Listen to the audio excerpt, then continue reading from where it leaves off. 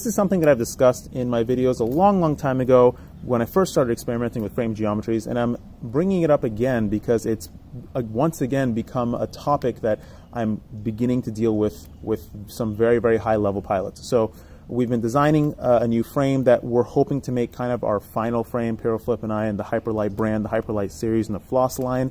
We've been trying to kind of finalize and finish this one frame that we can just hold on to for a long time because we don't see things changing in the frame department so much going forward.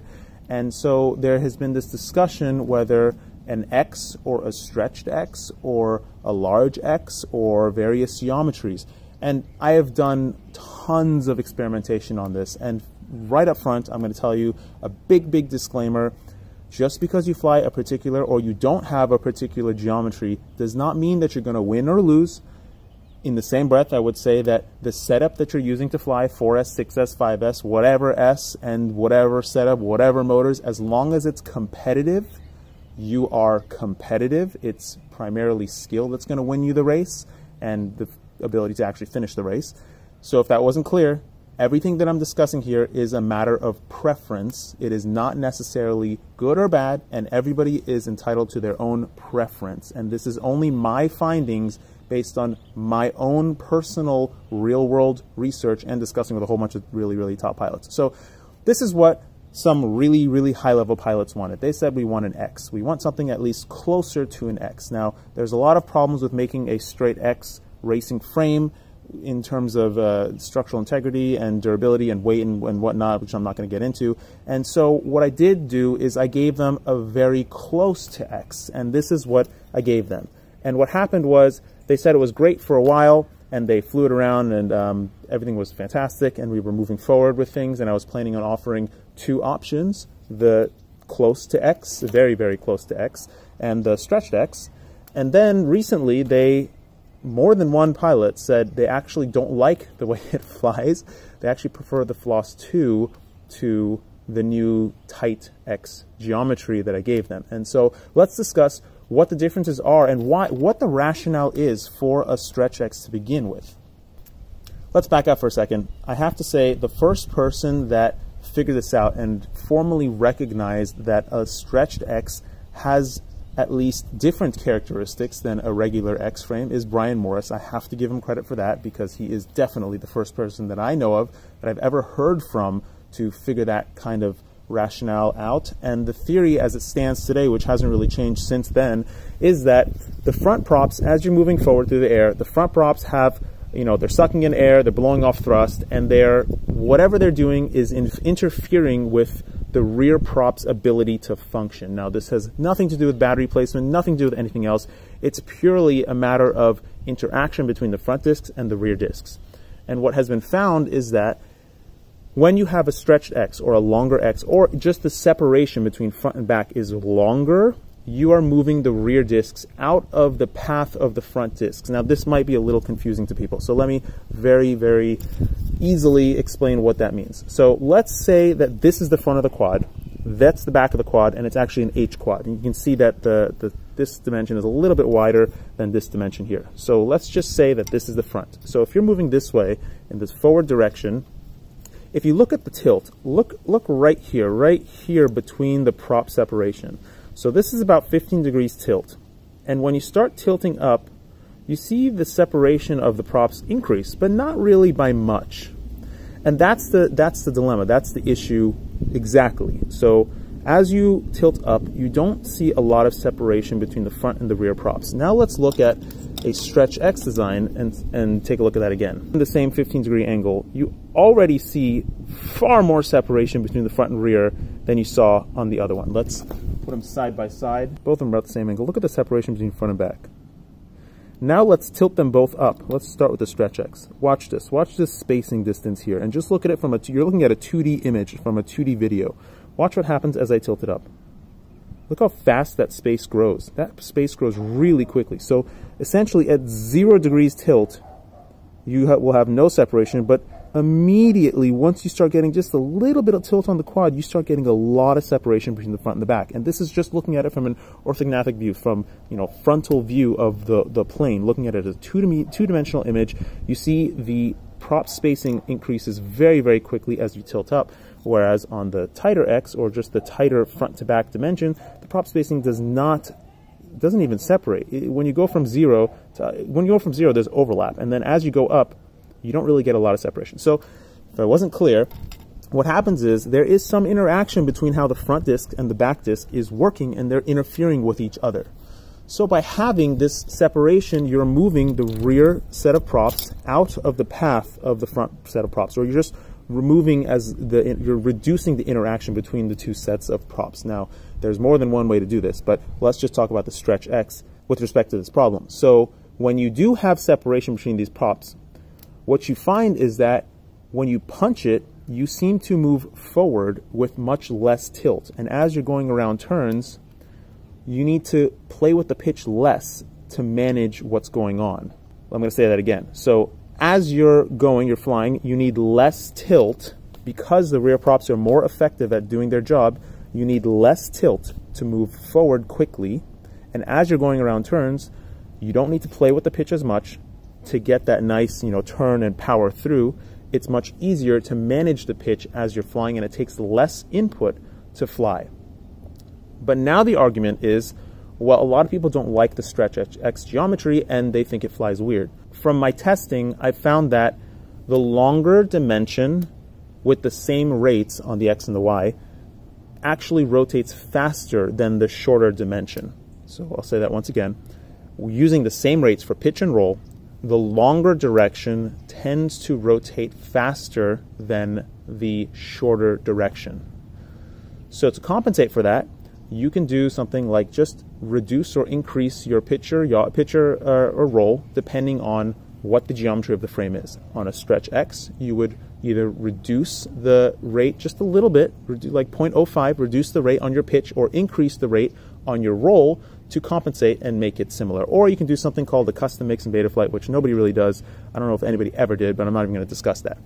So that is, in essence, the dilemma with the stretch X and the true X geometry. But now let's discuss a little bit more in depth and the difference and what else you can do to, get the same kind of effect and maintain the control that everybody wants. As I've said in the past, if you're going to race an X, you don't want, or race, fly, whatever you're going to do with an X, you don't want a small, tight X because of this interaction problem.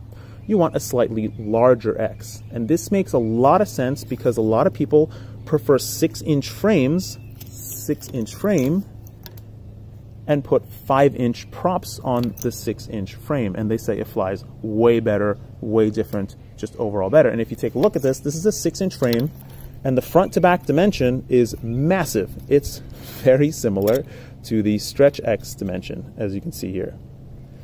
And so now it makes a lot of sense why people prefer 6-inch frames with 5-inch props. So that's why I recommend, if you're going to fly an X, you want a slightly larger X to give you that effect of having a stretch X.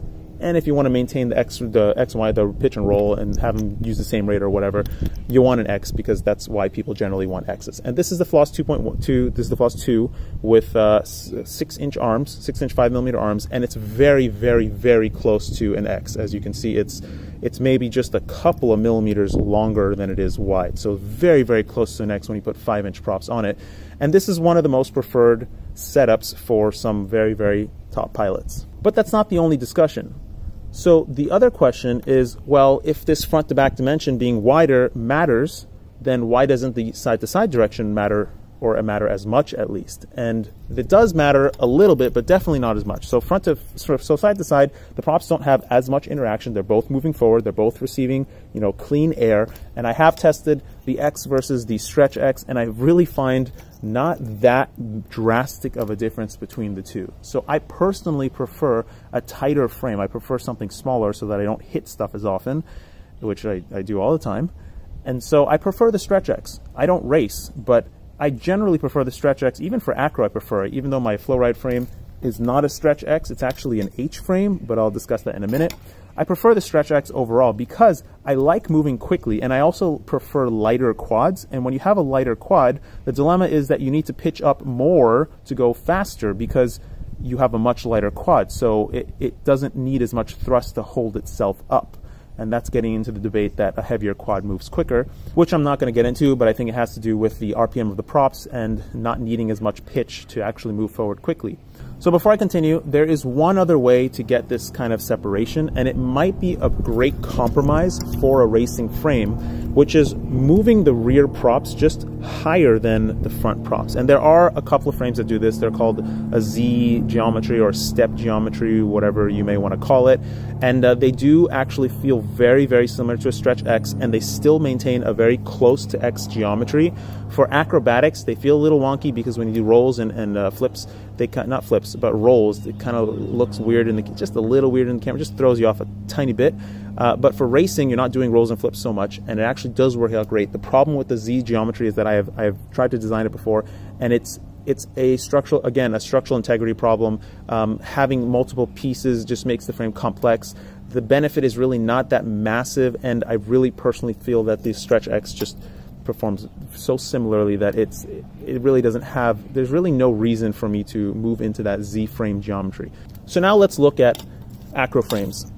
So with Acro frames, people have tended to prefer the H-style Acro frame, and that's what my flow ride frame is as well, and it's because I generally actually have more weight on my Acro frame. So my Acro setups are usually around 580 grams, around 600 grams even, and that's kind of a lot more than a race setup. It would be at least 100 grams lighter because it doesn't have a GoPro on board.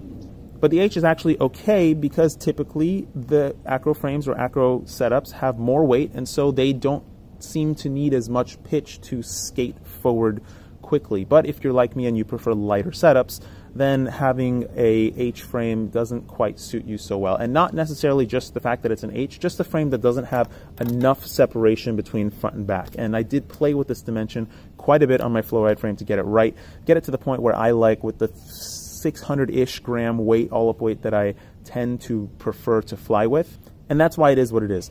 But I still prefer a lighter setup. I really do prefer, I would love to have a 550 gram with GoPro, everything all-up weight Acro setup, even 6S, but it's really difficult. But even at 580 grams, which is what I'm usually at, this dimension is still not optimal to be able to fly forward really quickly. And I do like flying really, really fast. So I am designing another Acro frame, which is really just experimental. I don't know if it's going to become like a real big thing, but it's not really as special as this particular, the flow ride frame, because I really did put a lot of effort into this frame. But I'm going to be testing it to see if I can get the effect that I want without really affecting the flight characteristics and control. That being said, I'll kind of touch on another topic. This is the Hyperlow frame. This is Rich's design, and he has spent close to, I think, 2 years now developing this design, and he now has 2 or 3 frames out, one with the vertical arms and racer, and then the Acro, and then this one.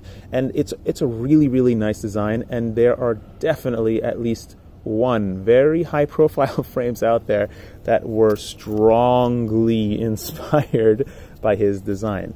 And this design that he's developed is a very low mount frame, as the name implies, hyper low. So his whole theme is keeping the battery really, really low, having a really low center of gravity, while giving you the ability to move the battery wherever you want. So you can see that you can strap the battery underneath, on top, and whatever you want to do.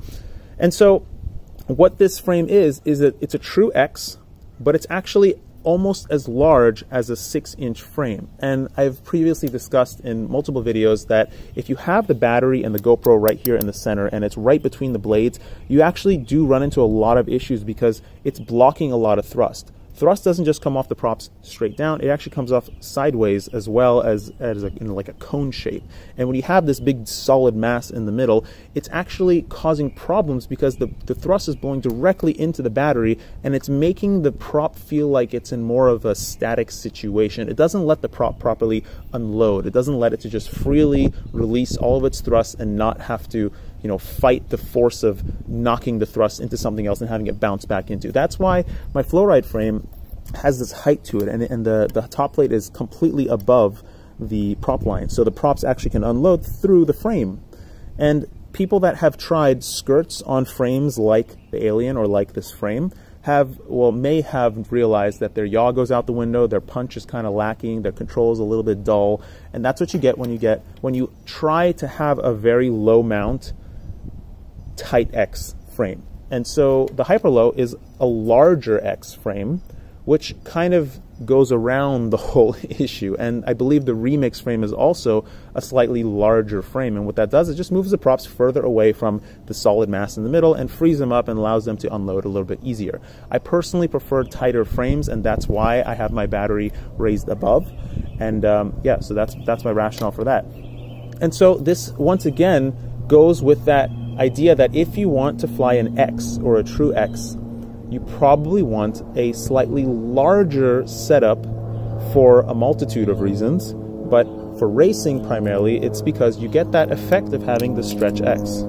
And I've kind of discussed a whole bunch of topics in this video, and I'm sure a lot of people have a lot of questions. I have not gone through a whole lot of detail regarding each topic. I just really wanted to share this because it's given me validity with all the thoughts and ideas that I've developed over the past couple of years, designing frames and testing a whole bunch of things. And so we are going to be offering a very close to X new style frame, the Dragana frame that has been kind of hyped now, which is really going to be anticlimactic when it comes out. But it will be offered in a limited supply of an X style, a larger X geometry. But I personally don't feel like that's the right choice. I personally feel that the longer geometry is what I would personally run, although I'm not a racer. You can fly whatever you want. And yeah, that's it. I hope this was very helpful. And I hope you guys learned from this, those that are designing their own frames, those that are doing their own DIY stuff. It's really, I mean, I'm just trying to share what I've learned over all my experimentation and hope that it helps somebody. Don't forget to floss, as you saw at the beginning of the video. Floss, and have a good day. Bye.